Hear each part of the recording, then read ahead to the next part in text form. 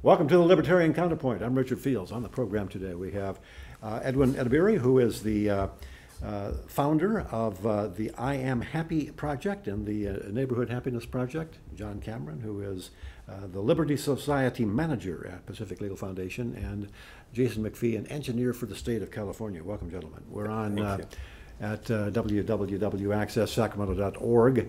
If you want to watch us, Channel 17 is the tab to push there. On the internet, we're on Channel 17, of course, in Sacramento, and we're on various cable channels all over the place as well, in other cities, as well as YouTube and Facebook. So welcome to the show. Thank you very much for being part of the program. The person who won the legislative or the congressional seat in I think it's the Bronx, part of lower Brooklyn, somewhere around there. Anyway, Alexandria Ocasio-Cortez has made a whole lot of news by, well, first of all, beating an old white guy in a largely minority district in the city. That's not quite so surprising because she was a young, energetic, photogenic campaigner that was able to forge an emotional connection with the voters in that district.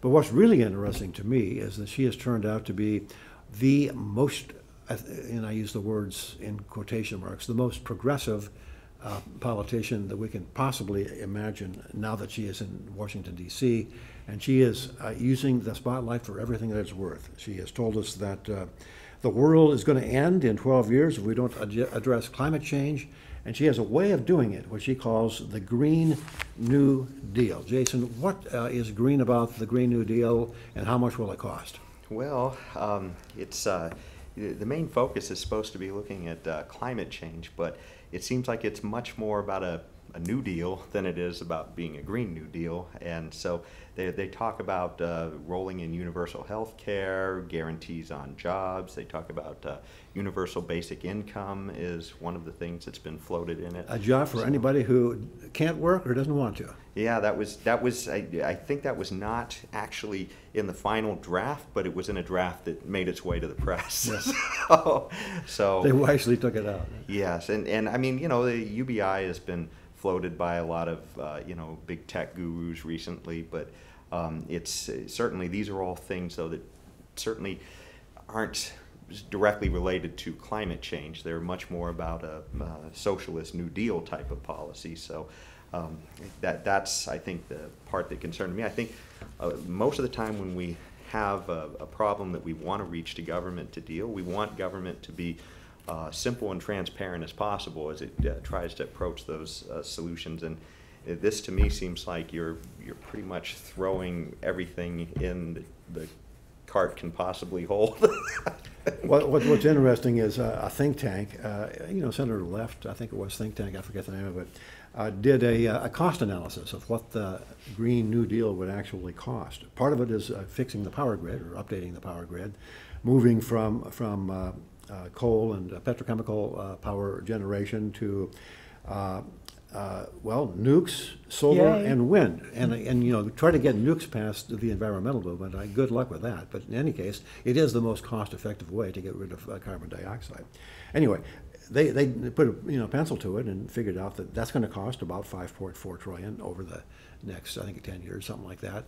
That's a 22% increase in everybody's electric bill on average. They came up with how much it would cost to move. They're talking about moving from air transportation to high-speed rail transportation. We know how well that's working with a bullet train in California, but they want to do that nationwide. I'm not sure how that works with Hawaii. I'm sure that they'll figure it out. In any case, it's a $2.7 trillion price tag for that, figured conservatively. They want to have the jobs guarantee. Anybody that doesn't have a job gets a job. That's going to cost about $45 trillion. Of course, rolling in universal health care, Medicare for all, whatever you want to call it, would add another $32 trillion. And they've thrown in food security for those of us who are still hungry, another $1.5 trillion. 10-year cost, you can call it 90 trillion, but that's really a meaningless figure. It comes out to $275,000 and change per person for every man, woman, and child. That's what this would actually cost. I wonder if the popularity with which the Green New Deal is being received by the press and by the public at large would hold if everybody knew they were going to, their part of paying for it was $250,000. Yeah. Well, the first thing I see when I saw that is that, so if you look at 275,000 over 10 years, that's 27,000 a year. It doesn't sound that bad. Because there are a lot of stuff right now that costs over $27,000 a year, like throwing somebody in the prison, okay, that you don't get anything out of. At least you get jobs as prison guards. Okay, yes, you do. Okay, but in other words, we are wasting easily over $27,000 per person per year. The problem with that is that's half of the average, or more than half of the average, median income, which is $40,000, $50,000 a year. True. Do you want to give up half of your income to fund this thing? I think most people are going to say no. Right, and I think there's a lot of overlap too, because if everybody is guaranteed job, then I don't think we need full security like that. Okay, so that and when I first heard this, the first thing that came to my mind was that there's so much nothing going on right now in Congress. Zero going on. There's dragging of the feet. We would say that's a good thing. If they're not making laws, they're not screwing things up. Yeah, but you're screwing things up. It's just not making laws. Not screwing things up. Okay, but I think this is so bold that it sends a shockwave to the system to say, okay, let's do something, whatever that is. That's what FDR said, and he caused probably the worst economic dislocation in history. Made the Great Depression last 4 times longer than any previous depression. Just doing something can backfire big time. That's true. Can I? So let's just look at the switch from, so if this is supposed to be a Green New Deal, some very smart scientists at a university, I think it was in Northern California, I can't remember which one, did a green footprint analysis of the high-speed rail project, and in California, which is 1,000th. Well, it should be. It's probably 1/100th of the cost of this thing, and they said that it would take 71 years of operation of the train to eliminate the carbon footprint of the construction of the train. So it's a zero-sum change. And if we're talking about a 12-year lifespan on this deal, then actually the fact of converting to all of these things and the construction costs associated with them will move that 12 years life cycle that for no reason whatsoever except that you grab the number out of the air. I got to be careful because we're on the air and I can't use the word I want to use. Basically, there's a problem with the word ether? Ether will work. Will actually shrink that 12-year lifespan, if that's her real concern, down to about 2 weeks. So we're all going to die right in the middle of the massive carbon footprint that this construction project will create in the United States, because it will accelerate, not decelerate, this horrible carbon dioxide, which actually makes plants grow. But anyway, so just to point out the fallacy of the argument, not that we need any more reasons to laugh at it, but that's kind of one. Well, the problem is people are taking it seriously. Well, one of the things, it occurs to me is that, and I personally, I think it's a problem we need to deal with, the issues of climate change. But that said, it's a problem by itself. It's not a problem with all these other things. And much better to have a serious conversation about just that topic than and what possible solutions there might be, than to try and throw a million different other items that muddy the water on the subject. So, that, to me, it's funny, it's true this may get some conversation started, like you're saying, Edwin, but it's funny, one of the things that, of all people, I think it was Trump who actually, said and talked about the broken watch being right a few times a day, but he actually talked about having a national debate when he started his term in office on this subject. And I think that this is something that we just need to get people talking about, because it's one of those things where you're either in one camp or another, and there's not much cross discussion, and I think it's one of these things as in society would actually be helpful if we did at least have some national debate on the subject. Well, speaking of starting debates, Trump has started a whole lot of debates by canceling treaties. He canceled NAFTA, he canceled the nuclear deal with Iran, and he canceled the 1987 Intermediate Range Nuclear Forces Treaty with Russia.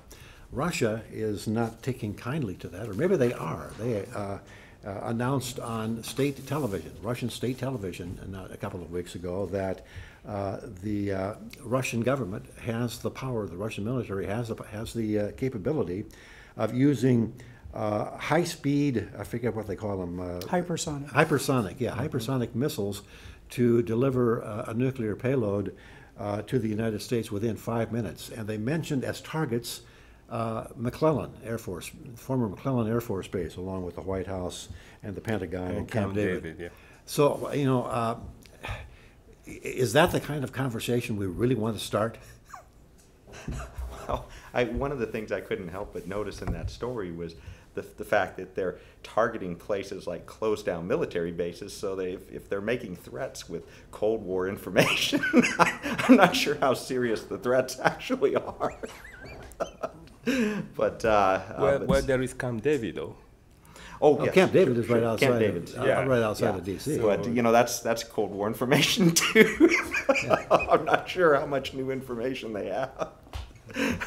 Certainly it's something that we have to Trump is pulled out of this situation because I think he felt like they weren't honoring their side of the agreement. What was it? That was the excuse. But Sure. was that the real maybe thing, they though? know more than we think they do, Right. because McClellan is now the home of the McClellan Nuclear Research Center, a part of UC Davis research project. So I didn't know that. Maybe they did, and I didn't. Okay. And also, too, I think their biggest concern is not so much Russia not keeping up with the promise, is that they think that the U.S. is using it as an excuse to start to build more stuff.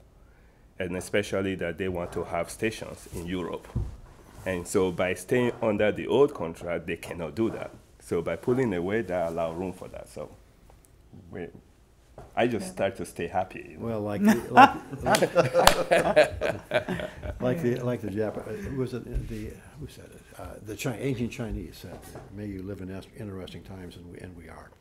Another interesting thing going on in California is the great protection for coastal access provided by our beloved California Coastal Commission, Lent versus California Coastal. Well, Mr. Lent may think something. The Lent family may have a different view on that, right, John? Well, I think he does. Mr. Lent bought a home years ago. I'm a little fuzzy on dates, especially my own birth date. I can't remember that for some reason. Bought a home on the coast, and the California Coastal Commission pulled out a 25-year-old set of specs on the home, and even though the local authorities, operating under rules that had been approved by the Coastal Commission, because each local coastal community puts together a plan and under the auspices of the Coastal Commission about how it's going to manage the coast. Mr. Lent bought this home, and the existing home, when he bought it,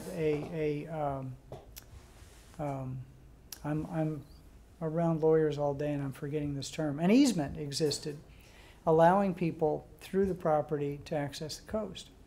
Well, this easement existed based upon the idea that their access to the coast through the land would be safe, and it was predicated upon the understanding that a stairway from the 20-foot drop on the Lentz property down to the beach would be built, and that was never done. So the previous owner put a gate in to keep people from falling to their deaths 20 feet onto the pipe that is right below the easement, that takes runoff or rainwater from the surrounding community and dumps it into the ocean. not dirty water, but water that's been cleaned by whatever process they use. So when Mr. Lent brought the property, the Coastal Commission said, aha, you're blocking access to our easement, and we're going to fine you $4.185 million for blocking this access.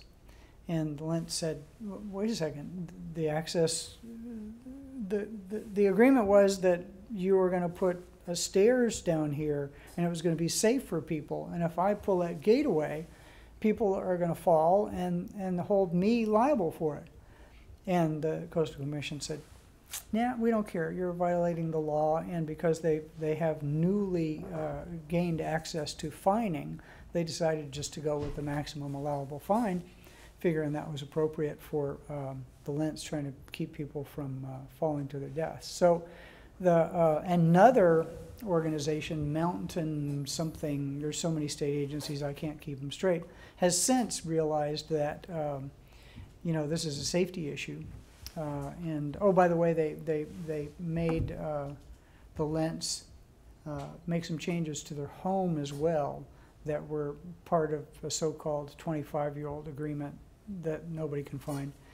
And another government agency has since decided that since there's no safe access to the ocean there, they need to put a lock gate in. So they put a lock gate in, but the Lents are still being fined $4.185 million for blocking beach access, even though another government agency put the gate back up for safety purposes. And so the Lents came to Pacific Legal Foundation and said, gosh, all sorts of our constitutional rights, due process, protection against excessive fines and punishments are being violated. And will you help us? And we said, sure. And so our attorneys are engaged pretty much constantly with the California Coastal Commission. So that's in state court at this point? In state court at this point. And unfortunately, because whatever the California Coastal Commission does will be rubber stamped by, they lose at the local level. They typically lose at the appeal level, but once it gets to the California Supreme Court, then they win because they rubber stamp it. And then when they're challenged at the Ninth Circuit of the United States Supreme Court because of its rather interesting interpretation of constitutional law, people who bring cases against California Coastal Commission typically lose. So this in order to win for Mr. Lent and family, it's probably going to take a Supreme Court case. And eventually, I mean, who knows? The people could come to their senses and realize that you can't have one government agency putting up a gate to keep people safe and another government agency fining them $4.185 million for having the gate there. I mean, that's just insane. We worried, or some people worry a lot, that California is becoming a one-party state. With top two primary, the Democrats pretty much rule all the constitutional offices, supermajorities in both the state Senate and the state Assembly. But now Democrats are turning into tax cutters. They want to cut taxes on diapers, cut taxes on tampons or feminine products, and interestingly, cut taxes on the excise tax for cannabis and getting rid of the cultivation tax for cannabis, and also put in a tax credit for renters. Are the Democrats suddenly becoming Reaganites or what, Jason? Maybe they've been using some of that cannabis, I guess, and well, getting some good ideas. I'd say this pretty much proves it, because two of the taxes they want to cut are on use and cultivation. Use and cultivation. And I would say at least they'd be happy. Is that right, Edwin? Hey, they will. And I'm sure they're just throwing the diaper and the tampons so that they confuse people or something like that, huh? You know, it's good to hear that they're actually thinking about tax cuts. The only thing the only thing that gets me is I guess I'd like to see, more uniform approach to taxes, and if it's good to bring them down on some areas, maybe we should try to bring them down uniformly, across the board. I mean, this is where so much complexity comes into government when you have one item that is good and is not taxed, and another item that the government doesn't approve of and is taxed, and pretty soon you have this massive, complicated tax code that nobody can seem to figure out without a couple of attorneys. Well, yeah, I mean, that's just a byproduct of crony capitalism. He who has the ability to influence politicians by contributing to their campaigns and so forth gets the tax treatment that he is looking for. But what I think is really interesting about this whole thing is again, the cannabis tax reductions. The revenue, the tax revenue that the state of California was expecting to get with recreational marijuana is an order of magnitude less than what's being generated, primarily because black market marijuana is a lot cheaper than official, legally mandated marijuana, and people aren't stupid. Sure, and this is one of the problems that you always get whenever there's either a ban or an excessive tariff on something, then you tend to get black market develop on the subject. And of course, black markets are terrible because then everything's under the table and you have a lot of associated crime with it. So much better to have a lower tax on the items so that people can trade this stuff out in the open. Yeah, it's sort of the Democrats' revival of the Laffer curve. If you tax 100%, you're going to get no revenue. If you tax 0%, you're going to get no revenue. Somewhere in between, on that curve between 0 and 100% is the sweet spot where you get the most revenue, and they're trying to raise that revenue by lowering the tax. Sure. Interesting concept. In Texas, a federal court district judge has ruled that the mail-only draft registration, Selective Service, is unconstitutional. I agree with that. Edwin, how about you? Well, I think it's time, because change is the only constant. and maybe back in the days when they put that on the book, there was not sufficient evidence to show that women can do what men can do. But I think over the years, there's more than sufficient evidence. I think it's time to get rid of that. Well, I think it's time to get rid of the draft entirely. Absolutely. Draft registration. We don't have a draft. I go for that. But if you're going to have draft on the book, then it should be fair. It should. Women are ready to do much more serious job now. So let it be fair. Let them have that opportunity. First of all, get rid of draft is my best choice. Yeah. But if there's going to be draft, I think it should be fair. I would phrase it a little bit differently. I would say that if you're going to have equality in the services between men and women, make it just as easy for a woman to volunteer for special services or Green Berets or whatever as men, assuming that they can meet the qualifications, and then get rid of the draft altogether. Well, this will be the death knell. I'm sorry. Oh, no, that's okay. This will be the death knell of it because 51 to 49% female population to male. The minute we get close to another shooting war and they start talking about 18-year-old girls going to register for the draft will be eliminated in about a week and a half. So, or the war might not take place. What? Or the war may not. Or the war may not take place, which would be an even better solution. Exactly. Well, yeah, I don't. What's the last time somebody invaded the United States of America? 1812, as I remember, or maybe 1812. Maybe, yeah. Except for the people on the caravan. Oh, yeah. Caravan, yeah, right. I don't see them as somehow an enormous threat to my safety here in Sacramento, California. As a matter of fact, I know many people who are farmers who would welcome the labor that they can't find during the growing season. So not saying that's the only thing that they can do.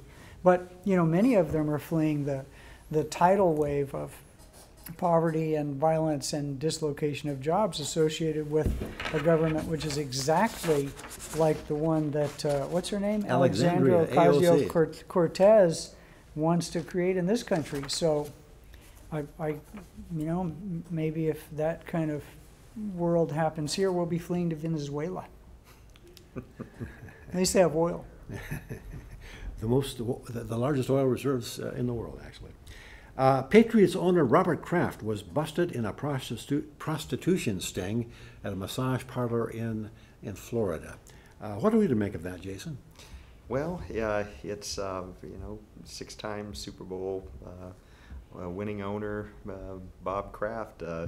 I guess, you know, he was busted, and he wasn't the only one. I think there were other billionaires that were busted. But, you know, the thing that I guess gets me about all this is if you can't help but think that this could be a victimless crime, you know, and if it is a victimless crime, then you think, well, why are they harassing this guy? And well, the only way it's not a victimless crime is if the women working in the massage parlor have no choice, Sure. have been basically captured and are forced to engage in prostitution. That's the only way. Then they would be victims. Kraft wouldn't be a victim; they would be. But all the evidence points to the women mostly doing this voluntarily. This is you know. It may not be the best job opportunity for them, but it's the best one that they have in front of them at the time. But is prostitution legal in Florida? No. Oh, okay. The only place prostitution is legal is in Nevada. Okay. So you know, regardless in whether the States, whether they're doing it voluntarily or not, I think from Mr. Kraft's point of view, if he was caught prostituting, that would be a misdemeanor, right? Maybe a felony or a misdemeanor. well, I don't know, it's but illegal, whatever. It's illegal, right? So, Yes. so there's two parts to that. Is the women involved? Were they being forced to do it, or they're doing it voluntarily? Well, and this is where we get back to black markets. You know, I mean, when these things are under the table, you know, it's hard to tell. You know, it's hard to quantify what's occurring in these scenarios, and so. You know, if these things are above board, like in Nevada, then you can be much more certain whether or not it's voluntary or not. And so that's... Yeah, there's nobody working under duress at the Bunny Ranch in Nevada or other brothels in Nevada. Maybe you he know, has enough money to change the law in Florida. Maybe so. Hey, you know, I don't think he's going to jail for it. He has too much money. But you know, one of the things that gets me about this story too is, you know, the people who are against prostitution being legalized, a lot of times they talk about harm to the women. You think about the sport of football and how many men are essentially prostituted in that sport, and they come away with some serious damage, brain damage, and other things that we've been seeing lately. And if that's okay, it's hard to see, you know, I don't know. Who do we want to protect and why? Do we want to protect Jesse Smollett, who has allegedly staged a hate crime against himself in Chicago? And we'll have a yes or no answer. No. Edwin? I think it doesn't change the real conversation, and that conversation is there is still serious racism in the country. Good point. That'll be the last one. We'll see you again next week, same time, same Well place, said. on the Libertarian Counterpoint. Thank you very much for being part of the show. See you later.